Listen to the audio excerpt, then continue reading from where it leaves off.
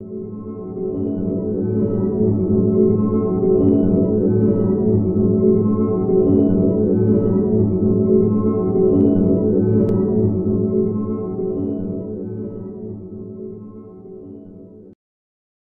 are live. Oh no, we're not live, but conveniently for you, you are able to rewind, pause, and play the content to your pace. This is Mind Your Math. We're back to, vaccinate you with some numerics to solve all your mathematical ills. My name is Collins Mackenzie, and today's lesson is going to be on series. Now, you have to differentiate between sequences and series. Now, there's three types of series that we do in our curriculum, which were arithmetic, geometric, and also quadratic. In this case of series, we're dealing with arithmetic and geometric. Specifically, we're going to deal with arithmetic series. So take out your calculators and let's mind your math. By the end of this lesson, you should be able to use the arithmetic series formula and also be able to manipulate the individual variables in the formula to find each of the variables by using the other variables in the formula. We're going to delve in deeper into it, so have some patience and I'll do this. So when we talk about arithmetic series or series in general, we're talking about the summation of all the terms in the series. So for instance, if we have a series like 1 plus 2 plus 3 plus 4 plus 5 plus 6. Another thing I want you to note is that the difference between a sequence and a series is that a sequence has commas in between the terms and a series has plus signs, which signifies that you should add all the terms that are given to you. So in this case, we have 1 plus 2 plus 3 plus 4 plus 5 plus 6, which means there's 6 terms in the series and there's addition signs in between the terms, so you have to add the individual terms. So as you can see, this is an arithmetic series with a common difference d, which is equals to 1, and first term a, which is also equals to 1. So we can find the general term of the arithmetic sequence because it's a sequence, but in this case we are told it's a series. So Tn will be equal to a plus d into n minus 1. Our first term is 1 plus 1 into n minus 1, which becomes n minus 1 and n. This is the general formula for the arithmetic sequence. Now we need the arithmetic series, which means we have to add all the terms together. We can either do it manually by saying 1 plus 2 plus 3 plus 4 plus 5 plus 6, or we can use the arithmetic formula, arithmetic series formula that is, which is Sn equals to n over 2 into 2a plus d into n minus 1 close bracket. Now what the individual variables represent in the formula? N represents the final term, which is the final term that you should use to add. I don't know if that makes sense. A is our first term and D is our common difference.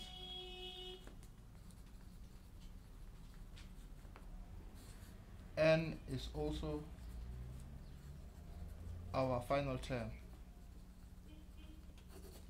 So let me use this example. So we have 6 terms in this sequence. So it means that the final term is 6. So we have to add from the first term up until the 6th term. So our n will be 6. Sn represents your sum, which means 6 over 2 into 2. A is 1, our first term. D is 1, our common difference. And n is 6, our final term. From here you plug into your calculator. 6 over 2 into 2 times 1 plus 1 into 6 minus 1 close bracket becomes 21. So this means the sum to 6 terms of this arithmetic series is 21, which means when you add all the terms together, they give you a value of 21. Let's get into a practical example that I found from your question paper. Given the arithmetic series 18, 24, 30 up until term that has a value of 300, determine the number of terms in this series.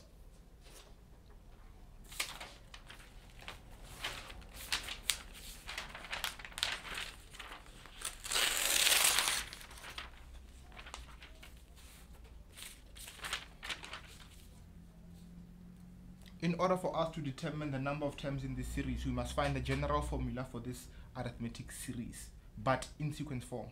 What I mean is that we have to take it as a sequence up until the 300 term.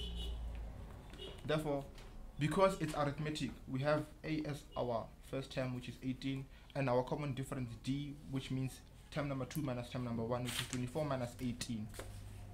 Which is 6. Then we can find our general term, which becomes A into minus 1, 18 into 6 into n minus 1, which becomes 18 plus 6n minus 6, which is 12 plus 6n. So your general formula is 12 plus 6n. Now to find the number of terms in this series. So we have 18, which is the first term, 24, the second, 30, the third, up until the term that has the value of 300. So we need the term that has the value of 300. So in order to do that, we replace Tn with 300 and we find n, 6n. 300 minus 12 is 288, and divide both sides by 6 and 48, which means the number of terms in this series are 48, which means the 48th term has the value of 300.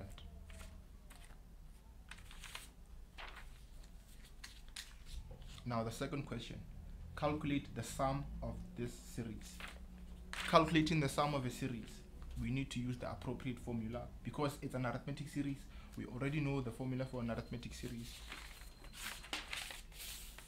which is Sn over n over 2 into 2a plus d into n minus 1, close bracket.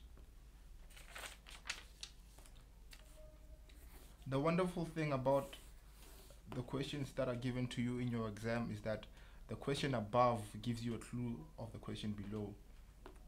So we were asked to find the number of terms in this series, and we find out that it's 48. So now we are calculating the sum of this series, and we need that 48 because it is the value we replace n with, because n is our final term. So 48 over 2 into 2, our first term is 18. 18. Our common difference, which we found by minusing 18 from 24, which is 6, into n, which is 48, our last term, minus 1. So from here, plug into your calculator.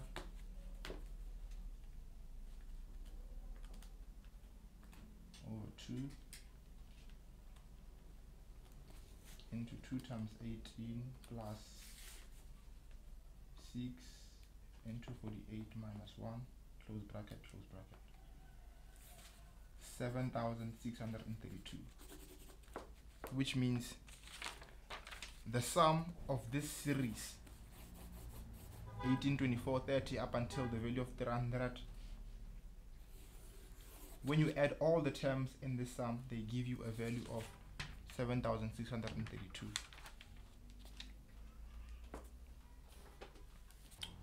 Given the arithmetic series, this is a question we found from November 2014, which means it was a final exam question paper, the infamous final exam. So it says, given the arithmetic series 2 plus 9 plus 16 up to 251 terms.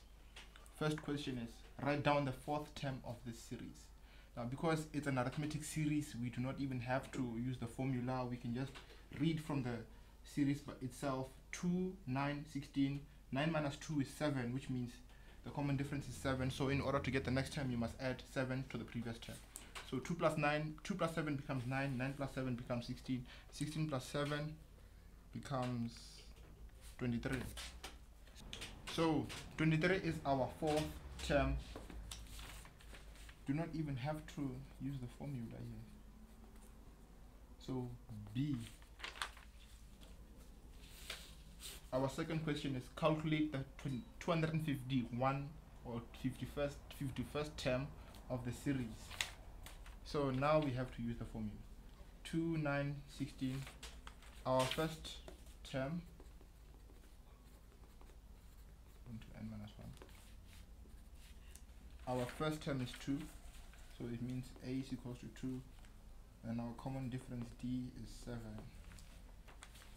So the question says calculate the 251st term of the series. So in order to get the 251st term of the series, we must use the formula for the sequence, arithmetic sequence. Hence Tn is equals to a plus d into n minus 1. And after that we replace a with 2 and d with 7. 2 into 7n minus 7 becomes Tn is equals to 2 minus 7 is minus 5 plus 7n. So this is our general formula for the given series. So in order to get the 251st term, we replace Tn with in order to get the 251st term, we replace 251 with n. So minus 5 plus 7 into 251. 7 times 251 minus 5. So 1752 is our 251st term. That's done with. Therefore, question C, calculate the sum of this series. So in order to get the sum of an arithmetic series, we must use the formula for the arithmetic series sum, which is Sn equals to n over 2 into 2a plus d into n minus 1 close bracket, close bracket. So n is 251st because 251st is our last term. We're adding to 251st terms. So 251 over 2 into 2. A is 2 and D 7. 251 replacing n minus 1 close bracket, close bracket. So from here, plug into your calculator as usual. 251 over 2 into 2 times 3 plus 7 into 251 minus 1 close bracket, close bracket. Therefore your answer is 220378. You will read that. I do not want to be our former president counting numbers. So that is the final question. That's all we have for you today, guys. You can check us out on our social media pages, Seshtownwave, which usually should be on the bottom right of your corner, and mine should be at the bottom left of your corner. So I hope they are. And also, just to recap on what we've done, we did arithmetic series. We differentiated between the sequence and the series, and we used the formula for an arithmetic series to get the sum of the series. We also used the formula for an arithmetic series in order to get the number of terms in that series. So we did a lot of things, and I hope you enjoyed yourself. And from me, it's goodbye.